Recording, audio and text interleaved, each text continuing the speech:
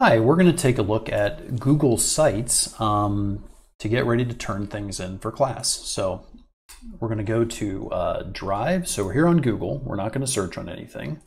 And we're going to click on the little set of squares right here and then Drive. Okay. Now I've not used this for school before, so I'm going to go ahead and click New and Folder. I'm going to type in School. If you already have an organization, that's fine. But if you haven't used Google Drive for school, you need to go ahead and make a folder. Okay. We're going to open up our school folder.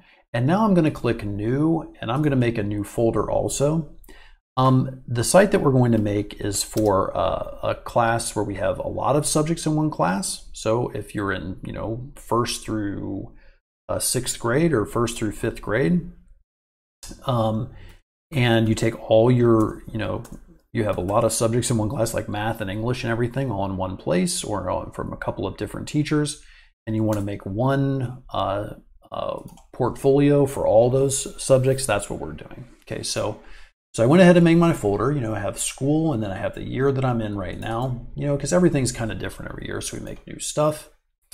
Okay, so we're going to go ahead and click New and go down to More and Google Sites.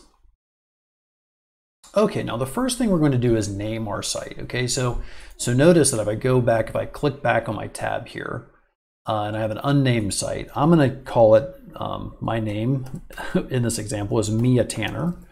Okay, and I'm going to call it Mia Tanner Portfolio. And there we have it. And notice now that if I go back to my Google Drive and I reload it, okay, notice now that I have the Google site is right there. So it's a whole website, but it looks just like any doc or photo or anything else in Google Drive. Okay, so let's take a look at some things that we can do when we first come in. Let's take a look at the theme. So go ahead and select a theme here. Maybe pause the video and click on theme on the right and then select a theme. I'm going to choose this one. My page title, I'm going to call it Introduction. Okay, so that's the name of the page because this is the introduction to me, Mia Tanner. And then we're going to go ahead, and I notice that I want to change the image on the top. I'm just going to select one of their images. I'm going to select this nice, let's see here. I'm just going to select this image here. Okay, so there's my introduction. All right, so to begin with, we're going to create some pages. We're not going to cover putting stuff on the pages in this one, but we're just going to make the pages just to start out with. So we're going to click on Pages, and we're going to click New Page at the bottom, and then name it. My first one's going to be Math, and done. Second one's going to be English, and I'm going to click Done. Next one's going to be Science, and done. And then finally, Social Studies. Now your pages, name of your pages might be different depending on what your teacher says. So done. And then I'm going to even make one for PE because PE is really important, or gym as you might call it. Okay, so there are our pages. So so let's just to review, we went into Google Drive. We organized, right? We created two folders, a school folder and then sixth grade, because that's, our sample. Maybe you're in fifth grade or fourth grade or eighth grade. Then we went to New, we went to Sites and created our site.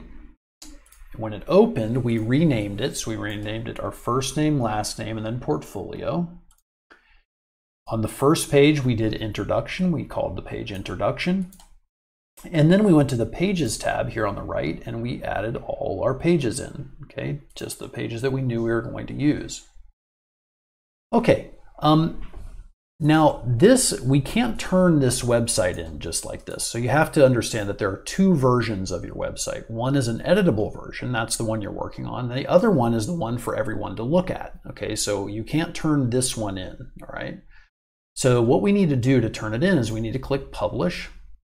And the web address, we're just going to call it Mia Tanner Portfolio.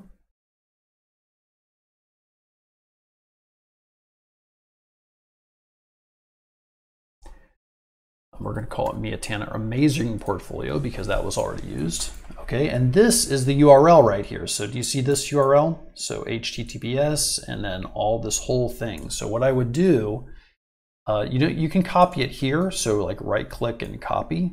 If you highlight it, right click and copy. And then we're going to go ahead and click publish. Okay, you didn't do it there.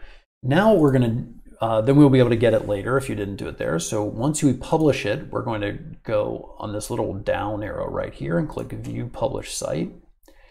And then this is what we actually want to copy. So if we're going to turn it into our teacher, we'd actually go here, we'd highlight the URL, that's the Universal Resource Locator, or I think it's Universal Resource Locator, or Uniform Resource Locator, I forget which one it is, but it's a URL. And then we're going to right click and click copy, and then we would paste that wherever we're going to turn it in. Okay, so best of luck on creating your first site and adding some pages to it.